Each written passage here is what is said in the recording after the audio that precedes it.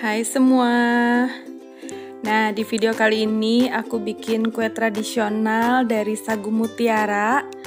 Ini namanya tuh monte sagu mutiara atau biasa kita kenal awuk-awuk sagu mutiara.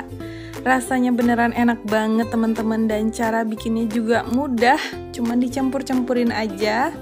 Jadi kalau kalian mau tahu gimana cara aku bikinnya, tonton videonya sampai habis ya.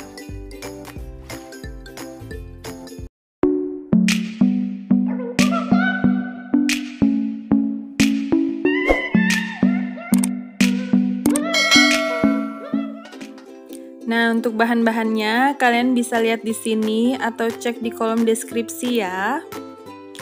Jadi aku mau campurkan sagu mutiara sama air panas. Ini airnya baru aja aku didihkan ya teman-teman, jadi beneran panas banget. Kemudian ini kita tutup dan kita diamkan selama kurang lebih setengah jam. Ini setelah setengah jam, teksturnya itu jadi seperti ini teman-teman. Kalau kita pencet atau kita tekan, dia rapuh. Nah, kayak gini ya. Kemudian ini kita saring.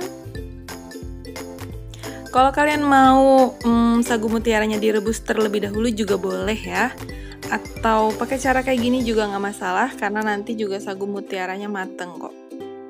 Kemudian masukkan kelapa parut dalam wadah, tambahkan gula, tambahkan tepung tapioka 2 sendok makan, vanili bubuk, dan tambahkan garam ya, setengah sendok teh. Di sini aku aku pakai, tapi pada saat aku mengukus kelapanya ya. Jadi kelapanya tuh aku kukus dulu karena baru dari freezer kan gitu. Kalau kelapanya mentah juga nggak masalah teman-teman, karena nanti akan kita kukus. Nah, ini sagu mutiaranya udah aku masukin, dan ini aku aduk-aduk sampai benar-benar tercampur rata ya. Oke, ini udah cukup. Kemudian di sini aku udah siapkan daun pisang yang udah dicuci bersih. Ini ukurannya 12 x 24 cm ya kira-kira teman-teman. Terus kita lipat kayak gini nih. Nah, lipat seperti ini. Kemudian kita masukkan adonannya sebanyak 2 sendok makan ya.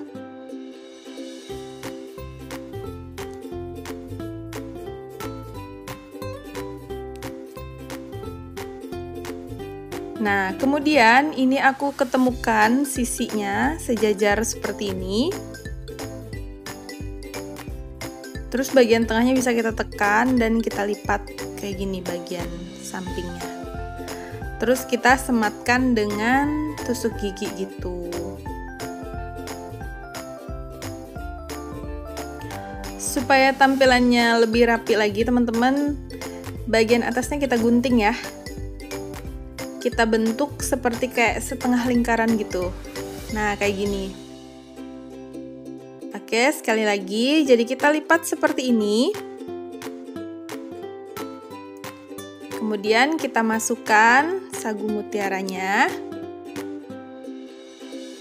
Kita lipat lagi dan kita ketemukan sisinya sejajar. Terus ditekan bagian tengahnya dan kita lipat ke dalam. Seperti ini ya. Bisa dirapikan gitu. Kemudian ini kita sematkan tusuk gigi, dan supaya rapi kita gunting membentuk setengah lingkaran. Nah, cukup mudah ya teman-teman untuk membungkusnya. Kita lakukan aja sampai semua adonan habis ya. Sebenarnya untuk cara bungkus ini juga sesuai selera kalian. Kalau misalnya mau cara bungkus seperti apa juga boleh, atau mau pakai cetakan bunga juga boleh teman-teman. Tapi menurut aku kalau pakai daun pisang ini rasanya akan lebih enak ya, karena ada aroma daun pisang gitu. Jadi pilihan ada di tangan kalian ya. Kemudian ini udah selesai semua, dapatnya itu 10 buah ya teman-teman, dan ini udah bisa kita kukus. Pastikan kukusan udah dipanasin. Nah, ini kita kukus sampai mateng dengan sekitar 25 menit ya, dengan menggunakan api sedang. Ini sudah 25 menit maksudnya. Tuh udah mateng ya, sampai udah keluar juga tuh kuenya. Ini bisa kita angkat ya teman-teman. Nah, ini dia. Ini masih hangat. Kita langsung cicipin aja ya gimana rasanya.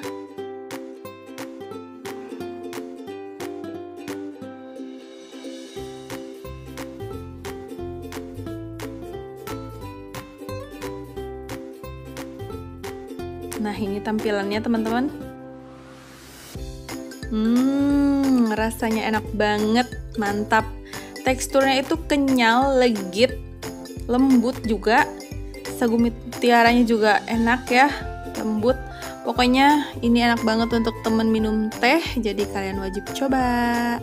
Oke, sekian dulu ya video dari aku. Makasih buat kalian semua yang udah nonton. Selamat mencoba dan see you on the next video. Bye.